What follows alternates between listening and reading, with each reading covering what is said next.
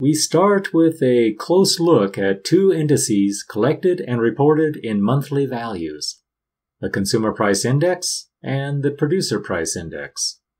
These indices are controlled by both price of commodities and the volume bought and sold in competitive markets.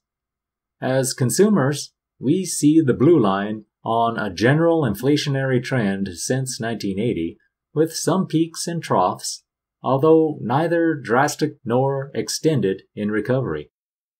In red, we observe the Producer Price Index, the PPI, showing the market for producers of all products made and sold in the USA, where peaks and troughs are more exaggerated as we move through time. The vertical gray lines are periods of recession in the USA.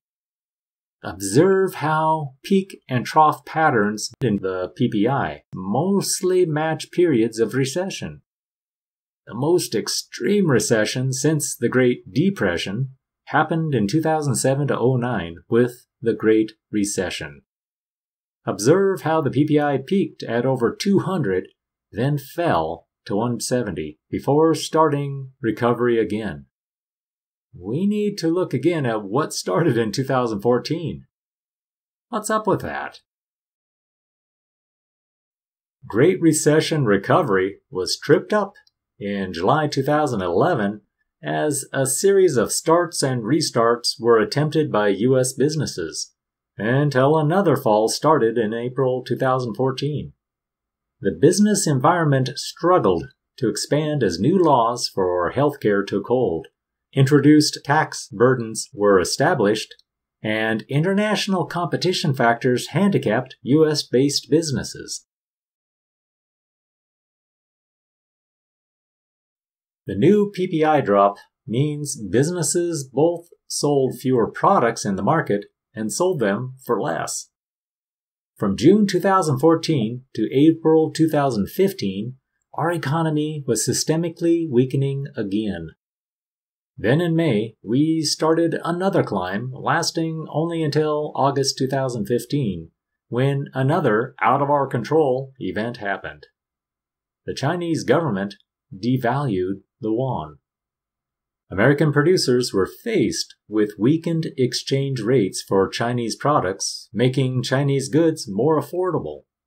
More expensive American products could not compete so well with Chinese-sourced goods, so buyers diverted their purchases to lower-cost Chinese goods, including American buyers. Observing the reaction of the CPI in respect to recessions in the U.S. economy, recognizing how all indications point to another recessionary period in our economy, a period I have called the Greater Recession.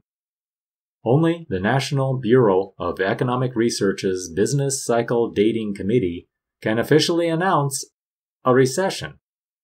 They never announce one that is currently in progress, waiting until recovery movement is confirmed. They do not want to panic the populace. So, here we are, sitting without panic to anticipate the inevitable recession's announcement. What do the Chinese have to do with our Greater Recession? Look at what happened to our PPI when the yuan was devalued. Our index dropped as the strength of the yuan recovered in respect to the US dollar. They won the trade competition battle as they devalued their currency and they strengthened their economy. It seems that was good planning. How strong did it make the Chinese economy? We recognize how trading partners experience a gross domestic product convergence.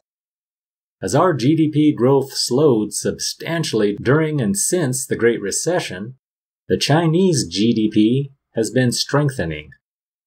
This convergence means potency in their economy, realized through their ability to be more competitive in all tradable markets.